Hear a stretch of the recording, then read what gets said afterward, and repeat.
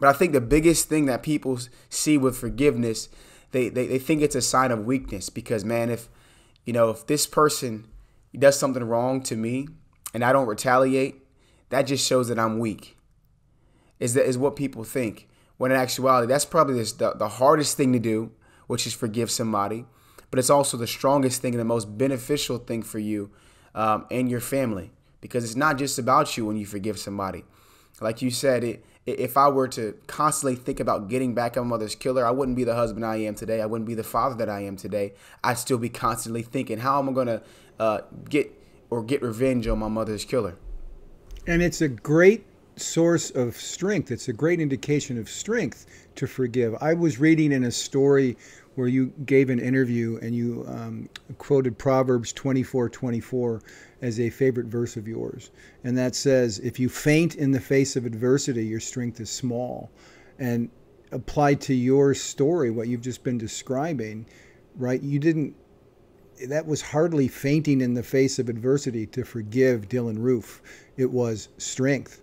And you showed that your strength was not small in doing that. And the thing that, when I heard you, as you described it, and I've heard this story before, obviously, but when I heard you describe that he wanted to start a race war, the thing that gives me hope, that encourages me about your story, that impresses me about your story, is that he didn't get what he wanted from you. What you're being able to forgive him, right? He wanted to foment this thing, and you denied him that. That wasn't the reason why you did it, but in standing on your strength and following your mother's strength. I read elsewhere where you said if the roles were reversed, your mom would have forgiven if it was you who was in that church at that day. She would have forgiven the killer as well.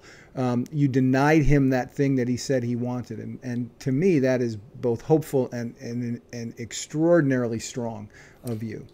It's also the exact opposite happened, right? So I love where I live in Charleston. I still live here. We've got tons of history, both good and bad, when it comes to slavery that was here. And, I think it was 60 or 70% of all slaves came through Charleston at one point. And so there's definitely tons of bad history here. But I'll never forget, after my mom was killed, there were people of all different ethnicities, cultures, backgrounds that were locking arms together. We weren't asking, hey, what did they do to deserve this? Or, what happened before this? Or no, there was none of that. We locked arms, we marched together, and we said wrong is wrong. And hate doesn't have a place here.